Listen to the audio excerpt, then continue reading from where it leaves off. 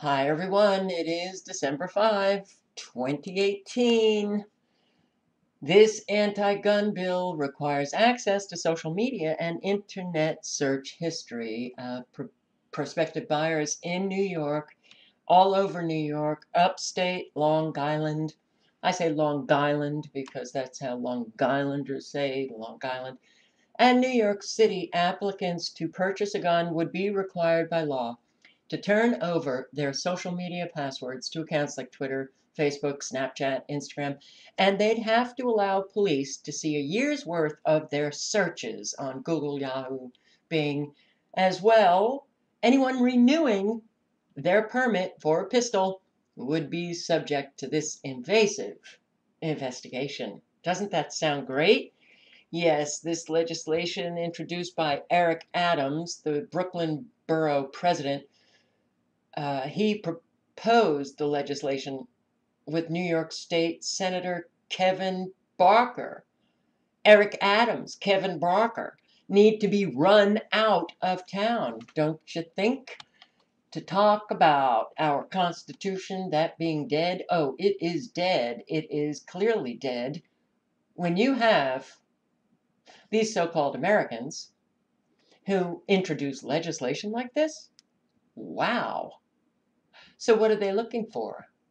Well, they are looking for any kind of racist or discriminatory language, hate speech, which was in another article, if anybody has threatened the safety of another person, inquired about or alluded to an act of terrorism, or any other, listen to talk about vague on its face, any other issue deemed necessary by the investigating officer. Wow. Well, pre-crime, anybody? You want to talk pre-crime? Um, Hate speech? Yeah, I was thinking about all of the comments that I get from subscribers about Jews. Oh, you want to buy a gun? Forget about it. Just forget about it. Completely unconstitutional, but I guess we have Americans who don't care. They just love living the delusion. Oh, I still live in the greatest country in the world, the United States of America. We're so free. Delusion gets us right where we are.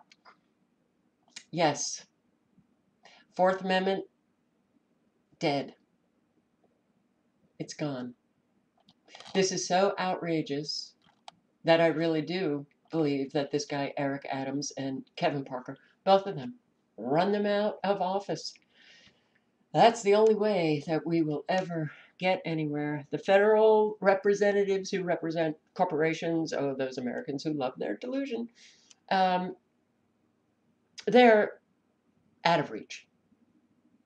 Local government officials, state government officials, they're within your reach. New Yorkers, get this dead in its tracks before it goes anywhere. What else do we have in New York? Oh, the police department is about to fly a fleet of drones piloted by police officers over the skies of New York City. It's for search and rescue missions to survey inaccessible crime scenes, a hostage situation, even hazardous material incidents. The department claims that the drones will not be used for routine patrols and will not be equipped with weapons. So don't worry, New Yorkers, when you see these things flying overhead. It's not just another step before they start using these drones for routine patrols that do have weapons, that begin to look into your apartments. The New York Civil Liberties Union said, well, this policy, this drone program, it doesn't do enough to balance public privacy concerns with legitimate law enforcement needs. The Legal Aid Society came out against the drone program, calling it part of the police department's unregulated arsenal of surveillance tools. It warned that it is a dangerous step towards the further militarization of the New York Police Department. Well, those drones, they're coming. They're coming at us. They're going to be flying all over, making sure we don't do anything that our slave masters don't want us doing. Cops now raiding Kratom dealers as government pushes new prohibition police state in support of Big Pharma. The Department of Health and Human Services, along with multiple state boards of pharmacy, have moved to classify the Kratom plant as a Schedule 1 drug. Oh my God, yes, because marijuana, Kratom, well, it just digs into those profits. Big pharma profits. We can't have that. So we've got to get those federal agencies that are supposed to be representing the people, but they actually represent corporations, big pharma. We'll just tell them to classify this as a Schedule 1 drug. Yes, the FDA last year came out, or earlier this year, I'm sorry, they declared Kratom to be an opioid because Kratom has similar effects as opioids. Though safer, milder, natural, and certainly not the dangerous opioid drugs that the FDA has approved Big Pharma to put on the market, where so many millions of people are now addicted. They've died. Kratom, it's in the coffee family, and it does not have any properties of opioid-induced respiratory depression. Yeah, Trump's Scott Gottlieb, who resigned from the FDA, didn't he? Yeah. Um, he referred to this naturally wild growing plant as a street drug, claimed that he and the FDA are acting in the interest of protecting public health and will therefore attack a plant used by millions to enrich the police state, foster the drug war, ensure a lifetime of profit for the pharmaceutical industry, which has addicted the nation to its dangerous, extremely deadly synthetic opioids. So Ohio is now seeing raids. Anybody selling Kratom? The state is gonna shut you down. Free at last. Free at last. Thank God Almighty. We are free at last. United States of America. Food crisis in the making, farm bankruptcies reaching horrifying levels. Total of 84 farms in the upper Midwest filed for bankruptcy between July 2017 and June 2018. Many are blaming Trump's trade war with China. China retaliated against those tariffs by slapping billions of dollars worth of tariffs on the United States. Agriculture exports in response to Trump's tariffs on Chinese products. Other countries, including Canada, have also added duties to U.S. agriculture products in response to Trump's tariffs on all imported steel and aluminum. So, this trade war, these tariffs, who is bearing the burden? Your average day American.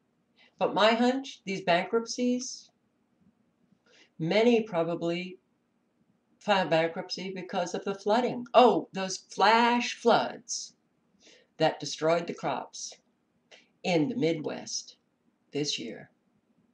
Things have gotten so bad that the Trump administration launched a $12 billion aid package for U.S. farmers, coping with retaliatory tariffs that foreign countries have imposed on their products. What?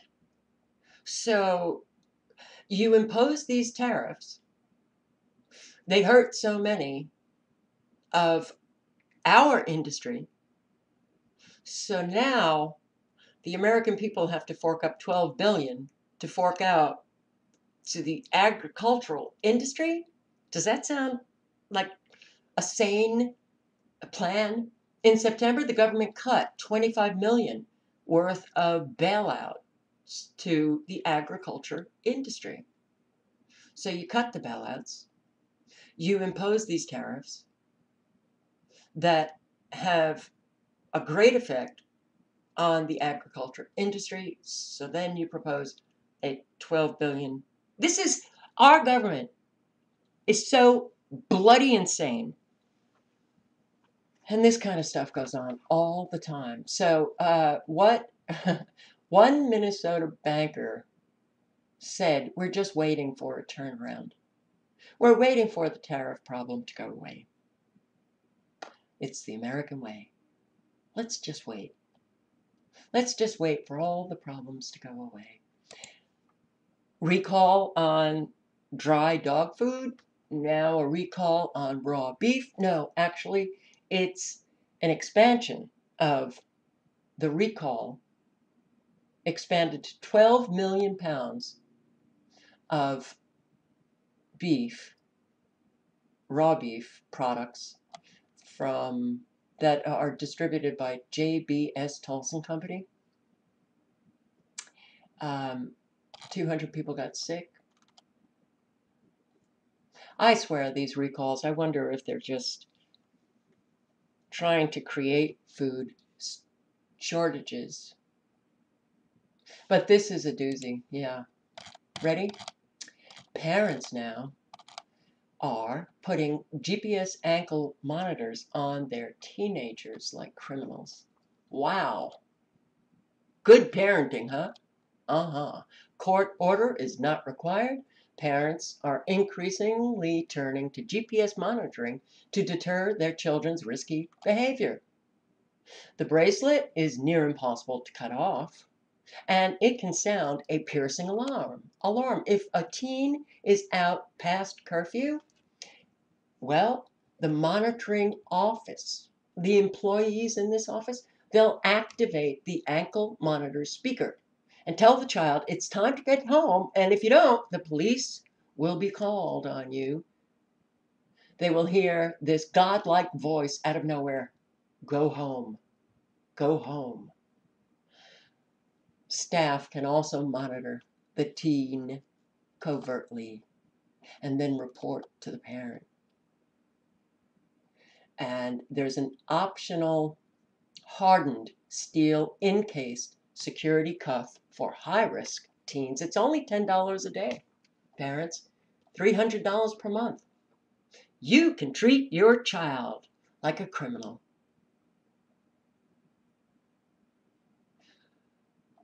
I'd say this country has changed. Not for the better. Yeah. Embarrassing a teen? No problem. Who cares? And if they don't want it to be seen, they can wear slacks. Yeah, that's just what teenagers want to wear, slacks. Or looser jeans. An embarrassed child is better than someone's daughter running off with a guy who's going to eventually take her to a motel and beat her ass. Oh my God. Well, if your teen can't get home on time,